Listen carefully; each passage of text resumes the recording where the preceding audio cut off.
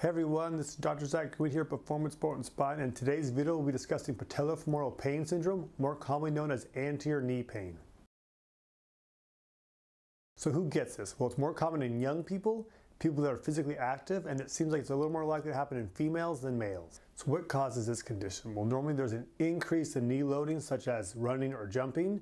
There may be quad strength deficits, and there may be dynamic valgus under close chain movements.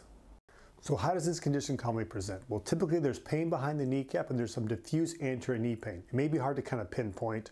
There's some crepitus, which is just joint popping or clicking, and then it's worse when you load the knee. So the process of standing or sitting or prolonged sitting can aggravate it. It's rarely swollen. When standing, people will keep their knees straight, and then often wearing heels will aggravate it. So there are two other conditions that need to be ruled out. The first is patellar tendinopathy. Now this is typically reproducible with tenderness over the palpation of the patellar tendon, and then pain or weakness with knee extension. And the second is the Hoffa fat pad syndrome, which is a little fat bursa located underneath your patellar tendon. Now this is typically very localized, works with direct compression, and it is swollen. So with this condition, postures or movements that keeping the knee fully extended can be problematic. So people will often keep their knee slightly bent when they're standing. In addition, long periods of standing and walking can be painful. Here's a list of the 3 different diagnoses. If you want, you can pause and look at the detailed list. So understanding this condition is kind of an overuse issue is very important, and some discomfort's okay. Research has shown that pain 2 to 3 out of 10 that calms down within 24 hours and doesn't exacerbate is probably safe. In addition, you got to gradually load the knee more and more as your symptoms calm down and your knee tolerates better stress. In addition, there's more than just biomechanical factors. There's lots of other things that can either increase our load or decrease our capacity. Here we list different things that you may want to look at and address. If there's a big change in something like you're sleeping way worse or works way stressful, that can influence this pain and may need to be addressed or at least acknowledged. So again, don't think it's just like your knee is getting overworked. Pain's complex and there's lots of things going on. So now we'll cover some great exercises for this condition. And we recommend that you start with the more hip dominant ones initially, and then as the knee calms down and the legs get stronger, gradually shift to the more knee dominant ones. And this will be different for each person, but typically people find 3 to 4 times a week, 2 sets of 6 to 12 reps is the best, but it will be needed tailored to the individual and your current symptoms. Well, the glute bridge is a great exercise for this. So on your back with your knees bent and your feet flat against the floor, you're going to use your buttocks muscles to drive your hips up towards the ceiling and come down. Again, you want to feel tension in your buttocks or your glutes, not your low back. You may need to tinker with where your feet are or the width to kind of decrease the stress on your knee to make it more comfortable. We recommend 2 sets of 10 reps, 3 to 4 times a week. We have a video of how to do the glute bridge right that we'll put in the links below. A deadlift with a weight like a barbell or a kettlebell, we're going to do the deadlift. So you're going to press your hips back, dropping the weight, keeping a vertical shin, and then pull our hips forward as we push our shoulders back. Again, think of horizontal railroad tracks, pushing your hips back, lower the weight, keep good tension in the torso, and then pull your hips forward as you pull your shoulders back. We recommend 2 sets of 6 to 10 reps, 3 or 4 times a week, and then increase the weight as tolerated.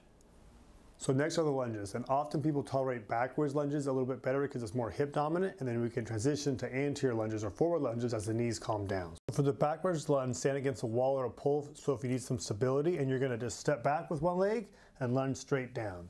Initially, we recommend kind of reducing the range of motion, and then as you get stronger and your symptoms allow, increasing the range of motion.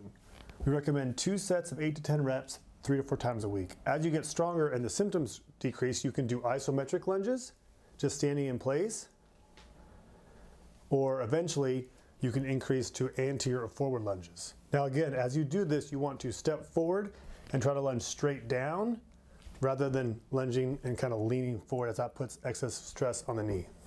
So band and knee extension. So anchor the band behind you and put the strap around your ankle. On a step, make mild tension at rest.